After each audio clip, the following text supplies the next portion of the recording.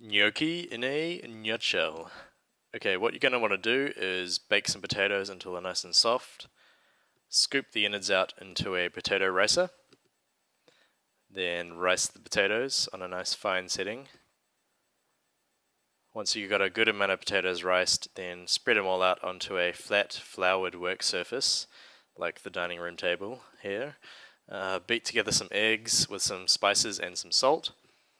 Then you're going to want to pour the egg over the potatoes, add some flour, and then once you have this lovely concoction on your nice table, basically you're going to knead it all together into a kind of a soft dough. Just keep adding flour until it stops getting sticky. You will get sticky and messy. And then take a chunk of your dough, roll it out into a snake shape, and then behead the snake and chop the body of the snake into 1-inch pieces, like so.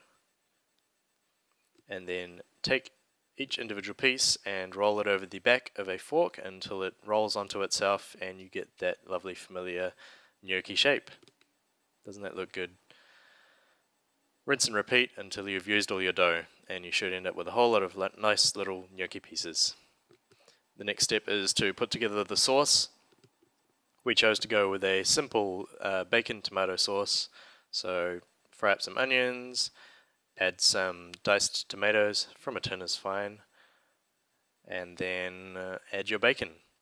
We chose to pre-fry our bacon, but that's up to you.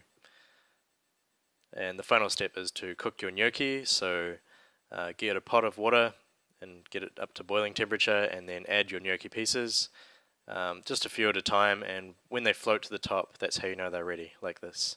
Scoop them out with a sieve, put them on a plate, and then put it all together. Finishing touches with the grated fresh parmesan and fresh basil, and you're good to go. Delicious. Enjoy, guys.